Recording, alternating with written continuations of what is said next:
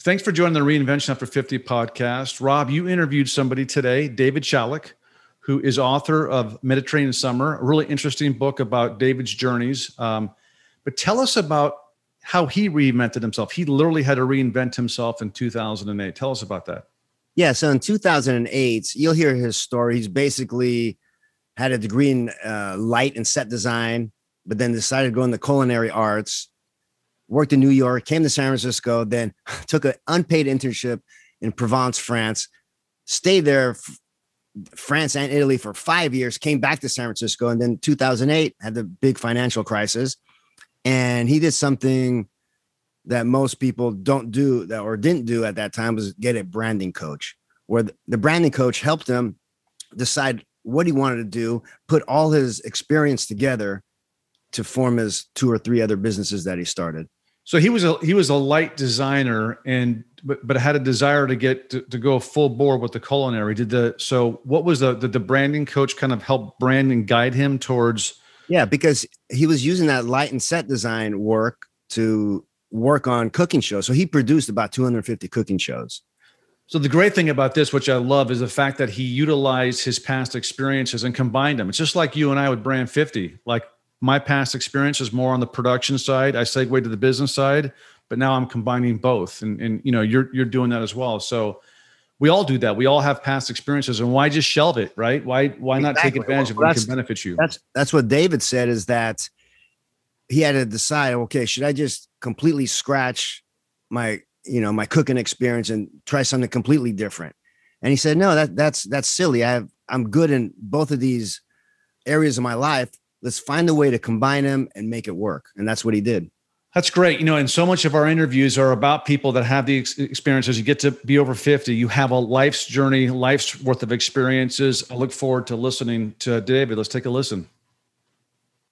Welcome, everyone, to Reinvention After 50, a Brand 50 podcast. And I'm one of your hosts, Robert Erie Artboard.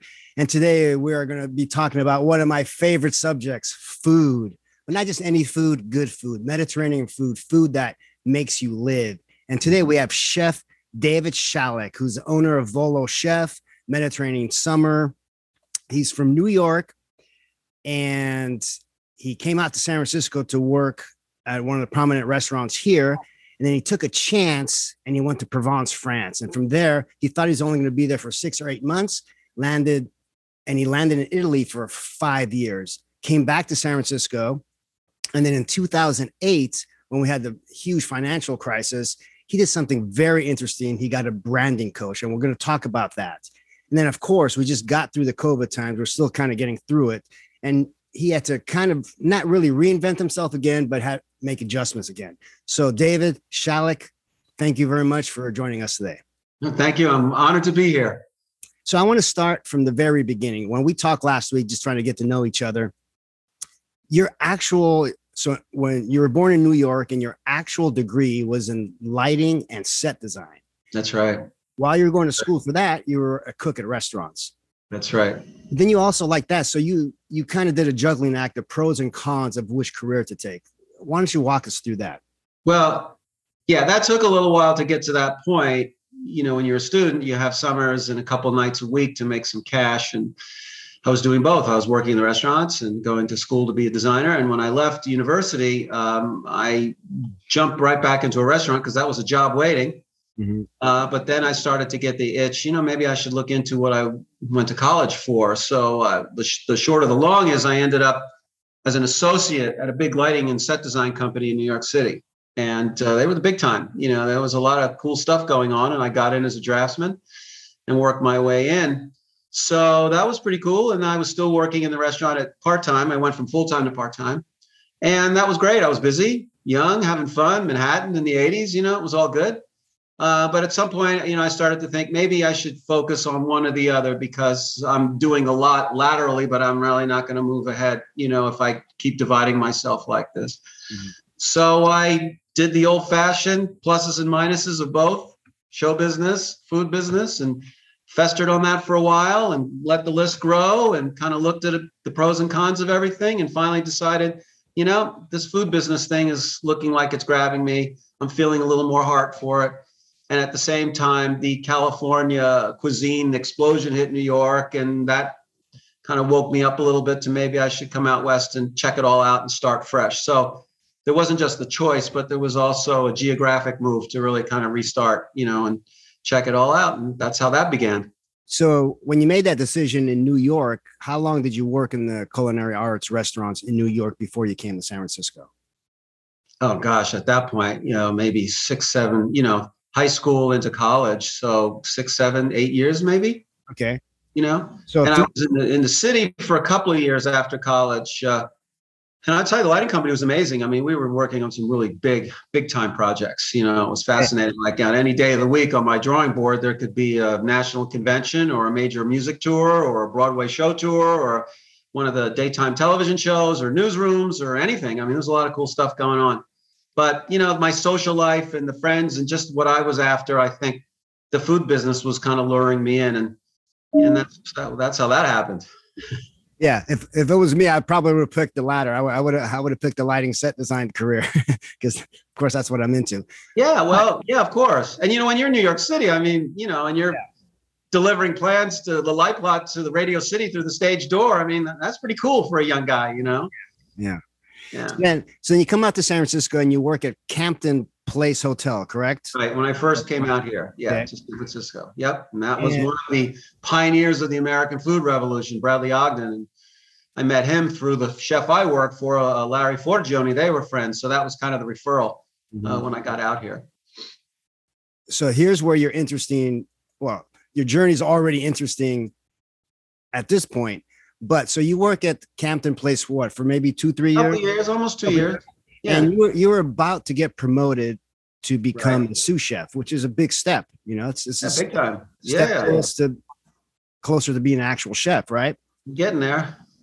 And then you had, I remember when I was reading the book, Mediterranean Summer, it was a famous lady chef that recommended you possibly going to Provence, France to learn from not an actual chef, but what you call a home cook.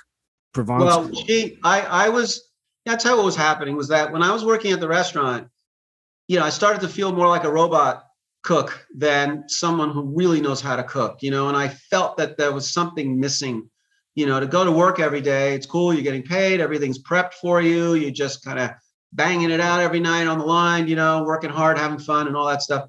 But I just didn't feel like I was getting into the essence of where those menu planning comes from or where you get your ideas. And I was reading at the time a gourmet magazine, a lot of articles about Europe and the world. And there was a story about a woman who had a little sort of program in Provence where she'd bring guests, not food business, just, anybody, and stay at her farmhouse and do the Provençal lifestyle thing and go to the markets and visit some winemakers or other artisans and come back and spend time in the kitchen and go through sort of that lifestyle.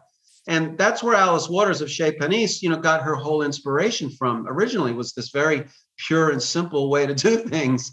Mm-hmm. And the article was about this woman, but said she's great friends with Alice Waters at Chez Panisse. And in the winter, in the off season, she's usually in Berkeley hanging out over there. So I was like, that's pretty cool. I knew Alice just from the events that we were doing around the Bay Area. So I called Chez Panisse and Alice picked up. She happened to be there that day. She picked up the phone. Oh, David, nice to hear from you. We're chatting. I said, I'm just curious, is your friend Natalie in Berkeley this year? She goes, yeah, she's standing right next to me. Hold on. The phone to her. And so what was the big part of this decision was this was a non-paid internship. So you That's right, room and board. From almost being promoted to a sous chef. Right, with a raise. Huh? You're going to get a raise. A raise, of course. But here's what I want listeners to take out of this. You had this gut feeling, right? And I think when we get this gut feeling to do something, I think most of us, we stop ourselves because of fears, like the fear of the unknown. Like you had no idea what was going to happen. Like, how am I going to make? I couldn't speak a word of French in a small town with 800 people in the middle of, I don't know where, But you did it, right? And that's where the real journey starts. So tell us what happened when you got to Provence, because reading the book, you thought you're only going to be there for 6 or 8 months. And you thought you're going to just have this great moment with, what was her name? Natalie. Yeah. Natalie. Yeah. But she kind of she made you rethink how you thought about being a chef, correct? She kind of well, indirectly. She wasn't grabbing me by the hand by any means. Right. There was something lacking that she picked up on that she was tough on. And I had to say, wait, give myself, I had to go for a little walk. I don't want to, the story's in the book, so I can't give it away. Yeah. But, something happened. I hit a personal wall, let's say, that she saw in me. And I went out and did a little soul searching. Went up to the top of the village and looked at the valley. We're in the Vaucluse Valley, the hilltop villages. And I just said to myself, something needs a fix. And I'm already hooked into this Provençal lifestyle, and these markets are amazing. And there's so much to learn. There's so much here, but there's something else that I've got to figure out. And I still wasn't quite sure what that was yet, but I knew there was something. And then, the angel side, the allure of being in Europe and kind of free at that point, just saying, look, I don't want to go home a failure to myself or say I messed that up or be angry about putting it on somebody else. It's just, I need to figure this one out. One thing led to another. And I started working on a boat the first summer.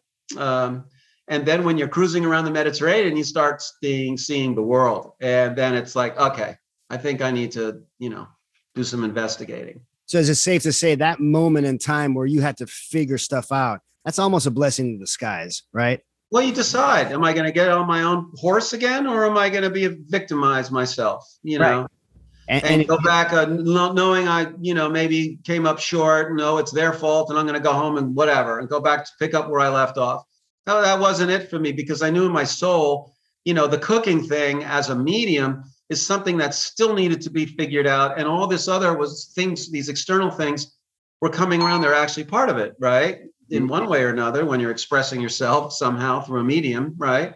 So I just was like, okay, we're going to wipe the slate clean here and go and figure this out. And I got myself into Italy and was very fortunate to meet a food writer who helped set up internships for me, and I could just carry on. And for me, if that's at the forefront and I'm living out of bags and I can still be happy just walking in a village or getting a cappuccino in the morning, I was less concerned about material needs, way less concerned, And that's what carried me through. I mean, I thought I was going to be abroad for 6 months, and I stayed there for almost 6 years. And once again, if you didn't make that decision that everyone, in the book, a lot of your friends or people you worked with said, you got to be crazy living. I'd be crazy. Yeah, right?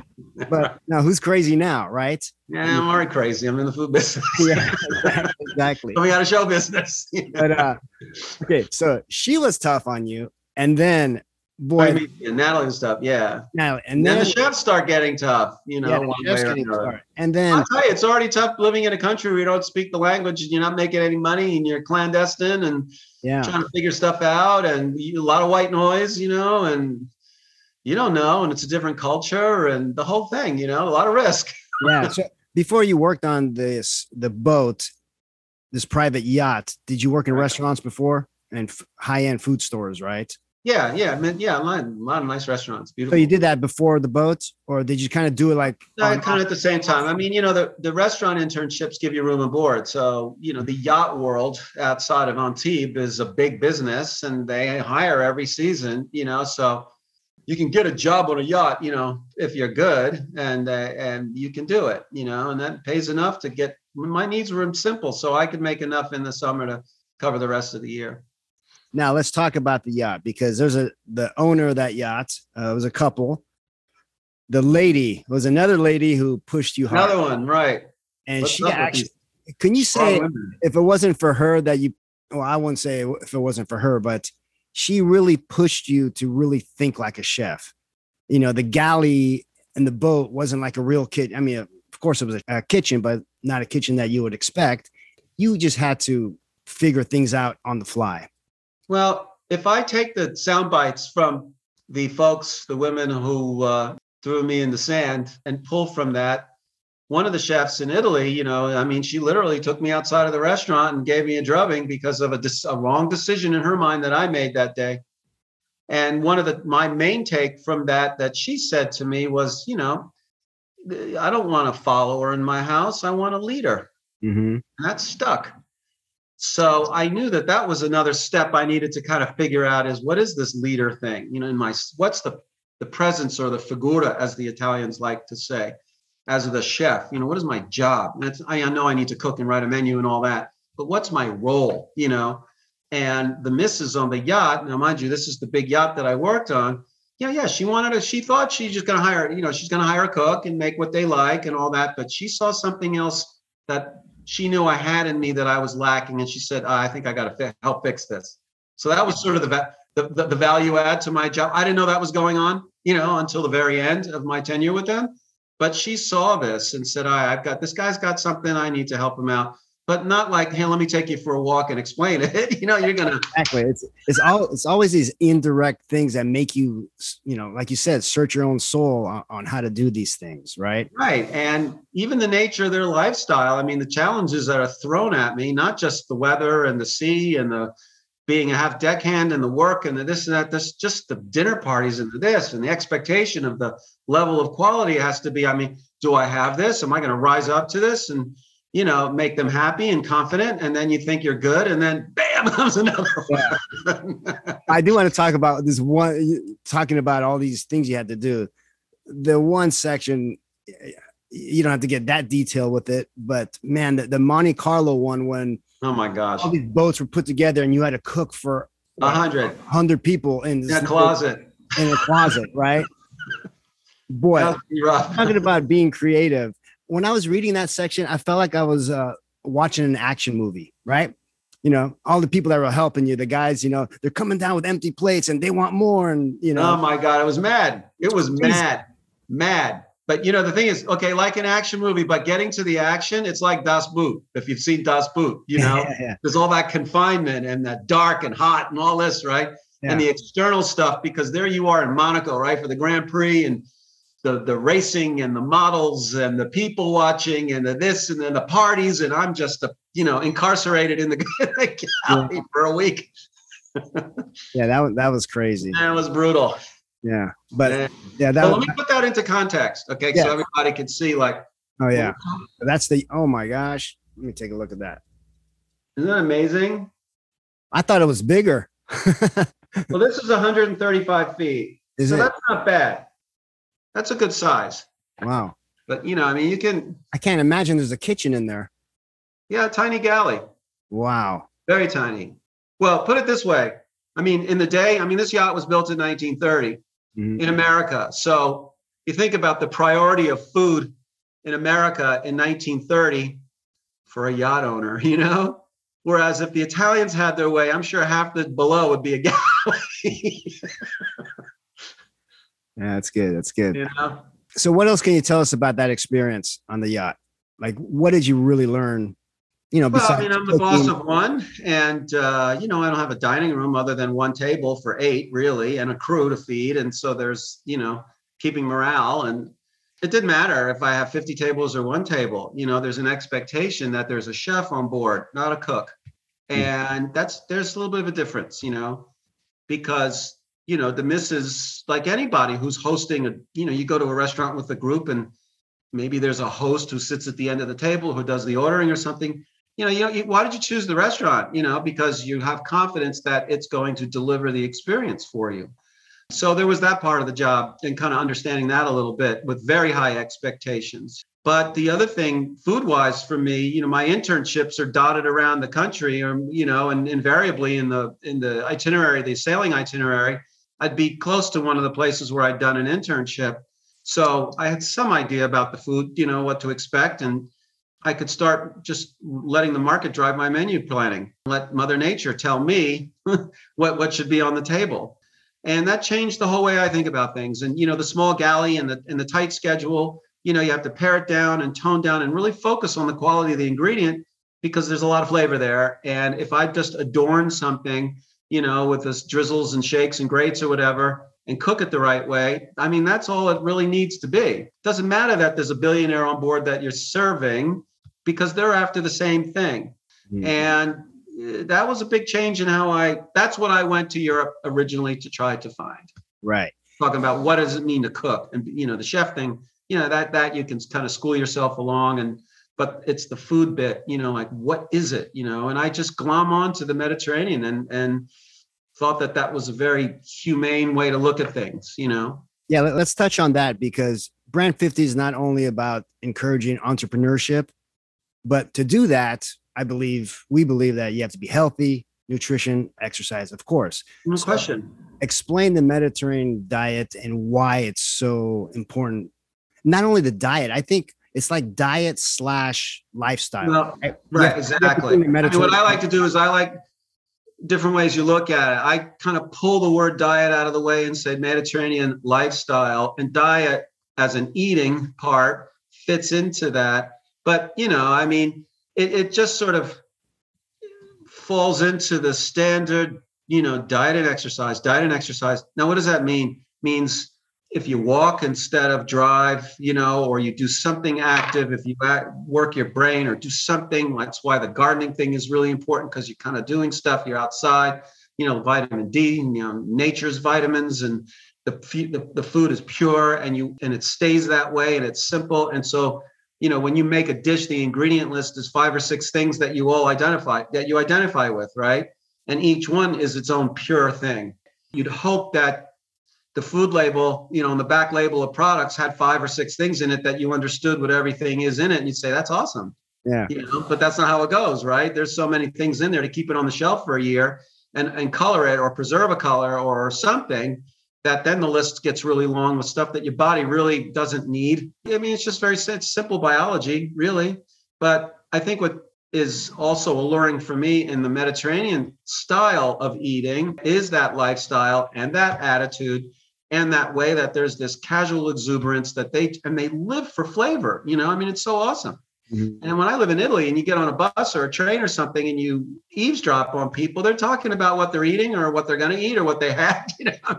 They're just like programmed like that. Okay, I'm at work, I'm doing my thing, but my mind is on dinner or this weekend or something like that. And I just like, that's amazing. They're not like following a script, of how to eat. And it's very communal, of course. Yeah, totally. And very opinionated. Right? Mm-hmm. As you probably know. Yeah, coming from a Basque heritage. Yeah. We know about sitting at the table for 4 hours, Right, exactly. But, there can be arguments over one way of doing something versus another. Nothing's wrong or right. It's just, perspective or opinion. That's all good. But to live for that, as opposed to, a lot of the stresses we sort of get blanketed over with in this society, it's like, oh my gosh, So you do that for 5 years. You decided to come back to San Francisco. Right. Why? Yes. Well, I thought I'd pick it up where I left off. I was in the hot restaurant scene, having fun. Okay. And when you came, what year was that when you came back? 1993. Oh, 93. Okay. Yeah. So a little while ago, but no, there was a lot going on, right? Yeah. So at that time, 93 up till 2008, you're cooking at different restaurants, right? You're the chef. Yeah. Well, more to 93 to 2000. I didn't pick it up where I left. A lot of things change. America changes on a dime. You go away for 5 years and a lot. Listen, I didn't know what voicemail was until when I got back here. I was freaked out that there wasn't a person on the phone. Oh my gosh. Stuff like that, right? Yeah. But I changed. And so kind of picking up where I left off was totally like a little bit of Rip Van Winkle for sure. Yeah. So, which brings me to the interesting part of 2008 financial crisis. You decided to get a branding coach. Right. One thing, I don't know if I mentioned this in the intro, that you also produced 250 cooking shows. Others, yeah. I'm sorry, you were what? Yeah, with Jacques Pepin, Jose Andres, and others. Yeah. On Food Network's Iron Chef America. And so in 2008, you got a branding coach. And this is where your culinary arts and the light and set design work that you've done came together. Explain why you got a branding coach and how that works with you kind of have like 3 businesses in one though, right? Yeah. What happened was, I pulled out of the running restaurant and doing that. And that's a whole other wall that I hit. And I could just say, as a chef, there was a block between you as the person in the dining room and the story I'm trying to tell that I want to share. There's too many layers in between that on both sides, right? You come in with an expectation, and I have, there's just, it was like, wait a minute, I finally figured out how to cook and what it means, and now I want to share that. And so I was like, there's got to be something else. And without getting into the details of that change, I ended up back in show business, being a culinary producer for cooking shows. So this television studio thing was brought that back right to me. I get it. And that was easy for me. And it's a tough job being a culinary producer for a cooking series. There's a lot going on. So that was all good. At the same time that the financial crisis came up, chefs were now becoming brands. And I wanted to know I know how to cook. I'm figuring out how to share faster through television to you in your living room than it is in the dining room. Okay, that's all good. But now I have to be a brand. It's like, when's this going to stop? Mm-hmm. But when the crisis hit, I knew it was coming, that it was going to be tough. Generally a food television show is through a marketing budget, and those budgets are all slashed when the market tanked. So I was like, all right, now we're going to have to revisit this all over again. Do I need to change my career? And I thought about that for a while. It's like, what am I going to do? I've got all these years invested in following something. I'd like to spin that somehow into an asset, whatever that is, and then start to move forward with it. That's not what a career coach does, really. But now that this brand word was in the chef's world, I wanted someone who could help teach me what that really means and what it is to become or be a brand. Mm-hmm. And so I found a brand coach through a referral. And she was amazing. It was a 3-day sort of immersion thing where the first day was all about extracting and trying to get to core values and learning about where that is the nucleus of all other parts. And I guess what she teaches or what she does is one way of how to brand or understand a brand. And it's the concentric circles and all this other stuff. And it was amazing. And that was 2008, 2009, we did that work, and it was not inexpensive, but I think it was a very good investment for myself, so that I even still, when I look at the brand architecture that we made, I feel the same way. So clearly she got out of me in the core values, what needed to be there. It's actually beautiful. So you have Volo Chef. Volo Chef, which is sort of B2B mostly, 80% B2B, let's say. But I just want to tell people there's a lot of great resources on there just for people interested in cuisine, and you have recipes on there and everything. But then more on Mediterranean Summer has a lot. That's where the content. Yeah, yes. That's where. Yeah. So then Volo Chef ties into Mediterranean Summer. Right. Different website, but it's part of your whole brand. And that website, I recommend you can spend days on that website. It's absolutely beautiful. Which one? Mediterranean Summer? Yeah. Well, they both are.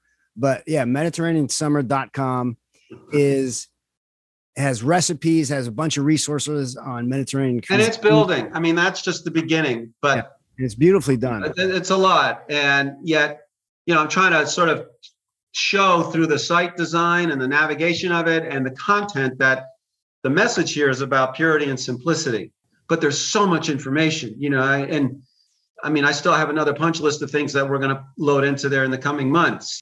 It's not just a blog of opinions. I want it to be a resource and use it to inspire others to contemplate for themselves the choice one may want to make for themselves under the sort of veil of wellness and not being vulnerable.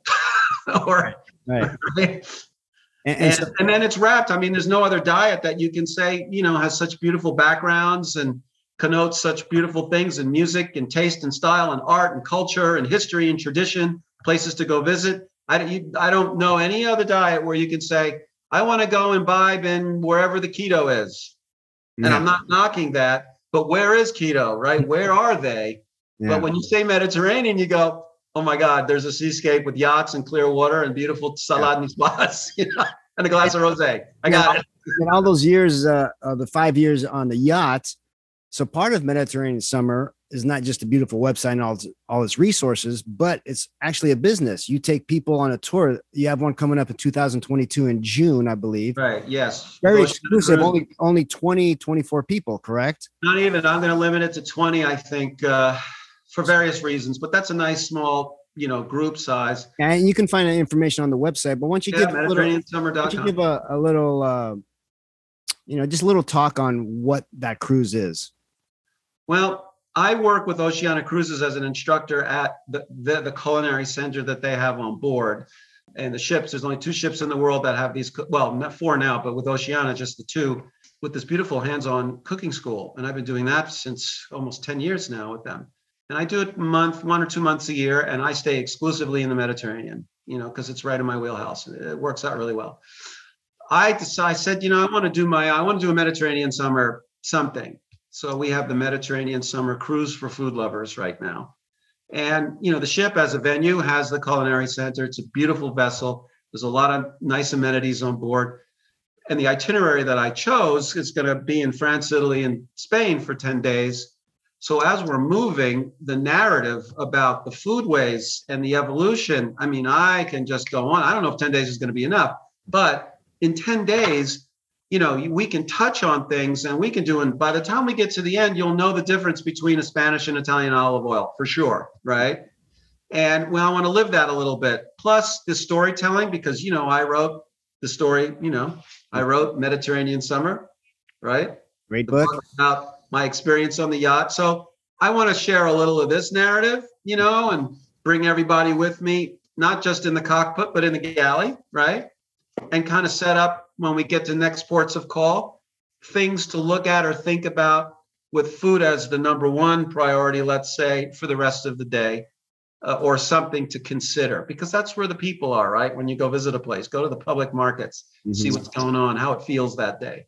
You might have some of the best experiences just sitting at one of those little restaurants near an open air market or a public market and getting some fruits de mer or some tapas or something like that, and just being part of the, you go back to the ship where it's so beautiful and perfect. You're like, whoa, where was I?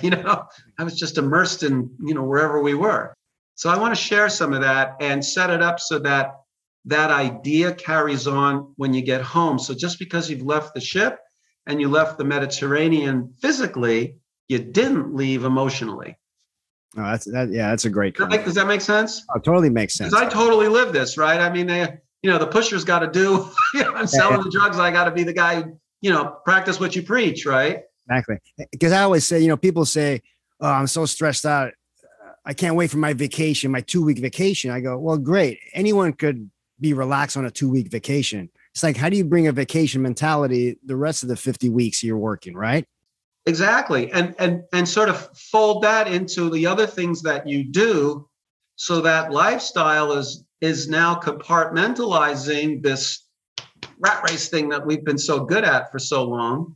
If you eat a little better and exercise a little more and sort of sit down and actually eat your lunch and not wolf it down or eat over the sink or put the thing in the cup holder in the car and eat while you're driving, you may put some years on your life on the far end, Well, speaking of putting years on your life, we're just kind of getting out of COVID. Now, obviously, restaurant business, you were working on an ocean liner, on a cruise ship. Obviously, all that just dropped off the planet. Oh my God, that went right out the window. So what did you do this past? Well, that was a bummer because I had 2 really good contracts last year too, and the perfect times of the year to be in the Mediterranean. I was going to be there in May and September. I was going to be the best year of all so far. And then, but I used that time to look at MediterraneanSummer.com, and I hadn't launched the food section yet of the website. I did that by design when I did the site originally, because I want to make sure that the food section really had a strong foundation to what this idea Mediterranean is all about.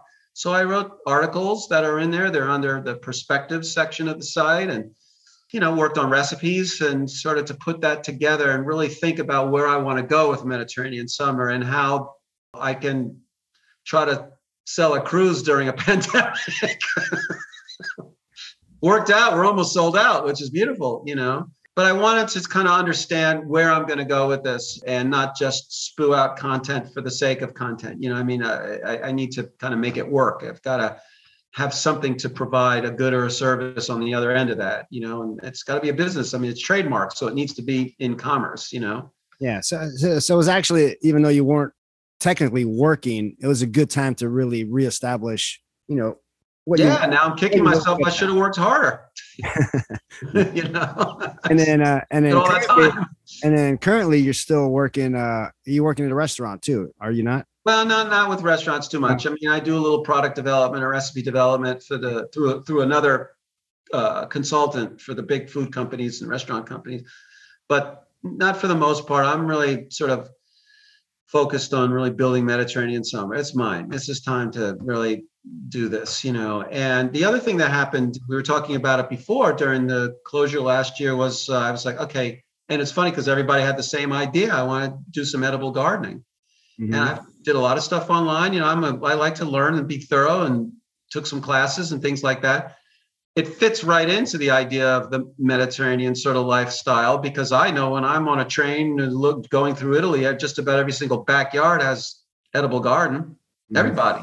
And that's another way to kind of therapeutically, like right now with my plants, they're like my kids, and I'm on, the meter's on now, and it's a thing. They're growing. I've got to take care of them and prune them and this and that, the other thing. But now it's in a cycle, and there's been a whole cycle to that now you can see how the food cycle what happens on the table is a result of what's happening in the growing. Especially now with, talk of our immune system. Yeah, you want to boost that as much as you can, But I tell you, and it's true, if I pick and serve within hours, what I feel nutritionally, because of that immediacy from something that just came out of the garden, that I do very little to because of the Mediterranean style. I don't want to bury it under a lot of stuff. Mm-hmm. Oh my God, the energy. Yeah, I mean, you just feel it, it's like, wow, this is amazing. And it's so simple, actually, when you think about it. Oh my God, it's really simple. Yeah. Well, that's great. I think I touched on everything that I wanted to. Anything you want to say that I didn't touch on?